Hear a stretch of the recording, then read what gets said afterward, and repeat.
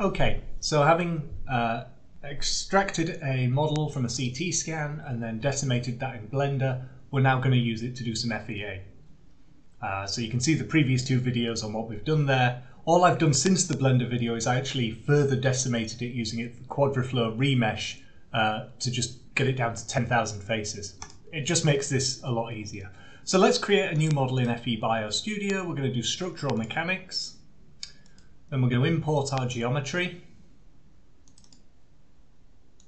Blender exports as a binary STL, and there we are. And so I went to the effort in Blender of arranging, of rotating this so that I had the distal condyles kind of flat and the femoral head oriented so that I can apply loads and fixes quite easily using the axes of the world.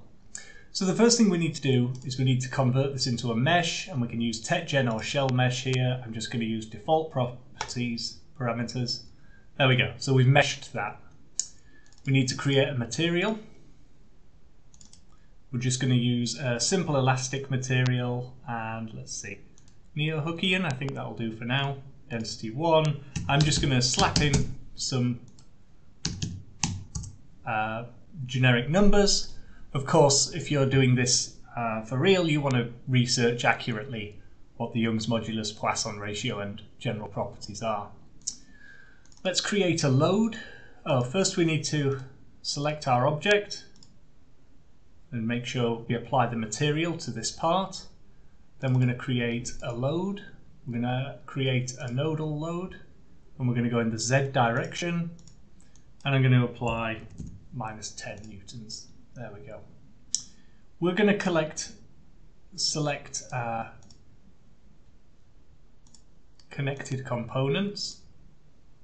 So like this, and if we hold shift we can select some others. Let's have a look.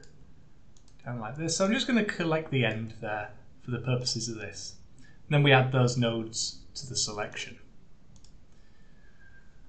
Then we're going to go to boundary conditions. We're going to add a boundary condition, a fixed displacement, and I'm going to fix basically the end of the bone here in X, Y, and Z. Let's get rid of all of those and add what we've got selected. There we go.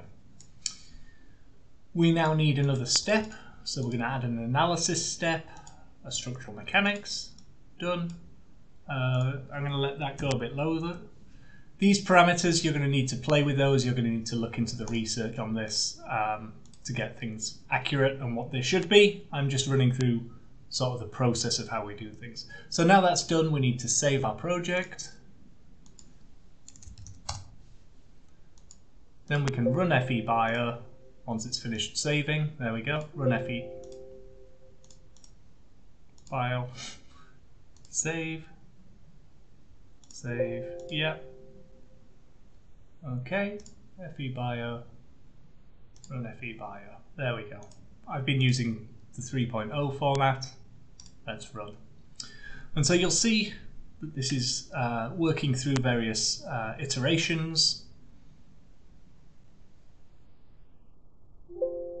And we've got normal termination. That's what you want to see. You don't want to see error termination.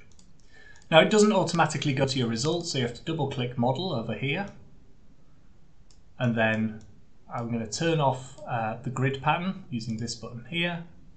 And then we want to see, where it's deformed, where the stress is, and so on. So we can visualize the deformation by playing up here, and you can see that bone is bending over.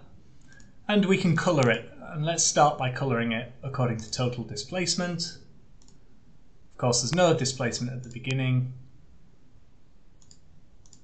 And maybe we'll take a look at effective stress as well.